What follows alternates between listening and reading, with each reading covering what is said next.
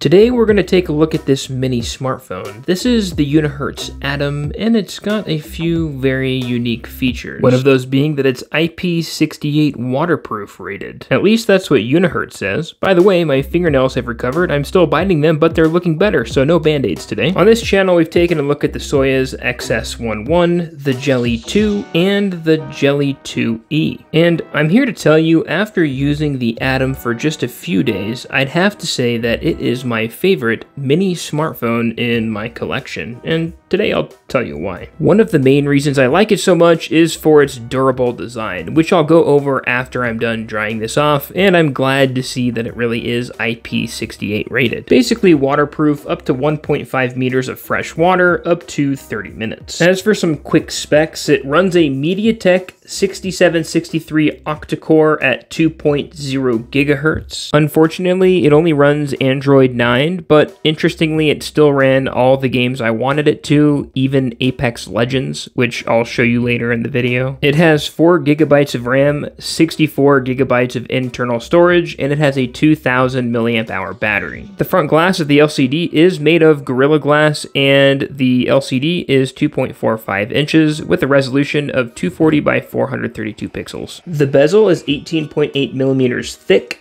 It's 45 millimeters wide, and it's 96.6 millimeters in length. Another thing I like but won't use is this section here, which is used for the lanyard that comes with the packaging. This will be super useful if you use this as an outdoor phone, which is what I'm definitely going to do. The front-facing camera is 8 megapixels, and I'll show you guys some video samples in a few seconds. On the bottom here, you have the speaker as well as the home button. The home button is a touchpad, and I'm not a huge fan of that because when it gets wet, it doesn't function at all. Now, turning it over to the back, you have a loudspeaker here, and that's okay as long as your finger is not covering it. Then again, it's just for music. On this side, you'll have the micro USB-C port, this red button, as well as the power button. The red button is multifunction. Right now it's set to the flashlight, but you can customize that red button to do whatever you want it to do. Next to the flashlight, you have the back camera, which is actually 16 megapixels, which isn't horrible. This reminds me, I want to show you guys some video samples. Now, this is my iPhone 8, and I go skiing with this pretty often, like once a week. But because of the cold weather, the phone freezes completely, and it turns off in about an hour, becoming unusable. So I thought, why not bring the Unihertz Atom Mini and see how it handles in 8-degree weather in the mountains of Utah. In this video, I'm using the back camera of the Unihertz Atom Mini, and as you can see, the back camera is 16 megapixels, and it doesn't look horrible. We're taking it right up to Solitude Mountain. Again, here's the back camera.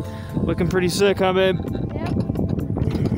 And here's some other footage I took. Note, it is in a camera mount on some ski poles that my friend gave to me. As you can see, the camera has no stabilization features built in, so there's that. You're definitely gonna get better quality using a GoPro, but then again, you cannot put a SIM card into a GoPro and make phone calls or text messages.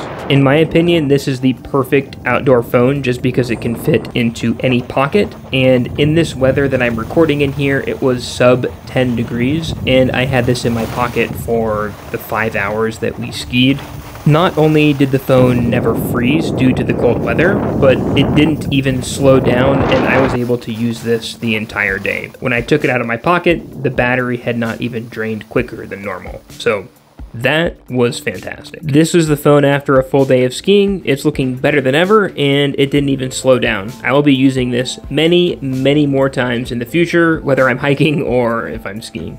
Now, when we're talking about carrier compatibility, I received mixed signals on what carriers would and would not work on Unihertz's website, so I'm going to leave that to you to look up, but I used a T-Mobile SIM card here, and it worked just fine. I just turned the phone off, put the SIM card in, turned it back on, and we were ready to go. Let's make a test call to my wife and see how it works. Hey, I'm just making a test call on that mini phone. How does it sound? Clear, 100%. Like as good as my iPhone? Yeah, just as good as your iPhone. Sweet. All right. I love you. Okay, love you. All right, bye. My wife's a good sport. I love her. All right, let's run some games and see how they run. First on the list is going to be Apex Legends, which is very impressive.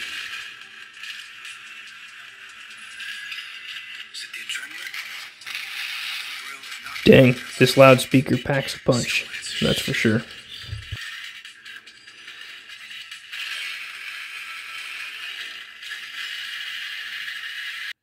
So I launched the game and I'm in training mode and it seems to be very responsive. Now, the biggest issue is obviously my fat fingers and the small screen, but I was able to play fine and I didn't feel a lag or anything. Obviously, this would be the same online, but Apex Legends works and I don't have any doubt that I could play live on this thing.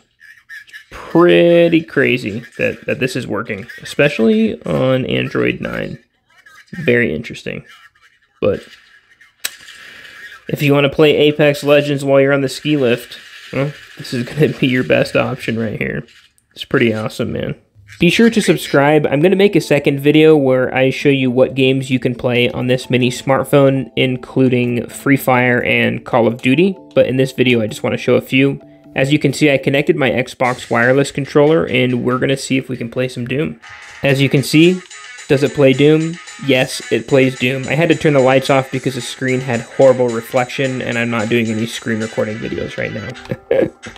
I thought this was funny. Yes, it plays Minecraft, and I just think it's funny because the Xbox wireless controller is literally bigger than the phone we're playing on. But I have like 14 blocks in my storage. I don't know the Minecraft terms, but there was no change in speed of the game or latency issues. It's apparent I don't really play Minecraft, but for those who are Minecrafters out there, now you know that it works on the Unihertz Atom Mini. Now I do play Call of Duty Mobile, and unfortunately it took so long to load that I just gave up. I'm sure it will load, but we'll get into that on another video, so be sure to subscribe. I did want to show you guys that the security on this mini smartphone is pretty decent. I am setting up the fingerprint right here in this video. Super simple. You got to add a pattern as usual, and then you just do different placement of your thumb on this little touchpad, and it's pretty simple. There we go. My left thumb is set up. I'm going to test it with my right thumb to see if it unlocks.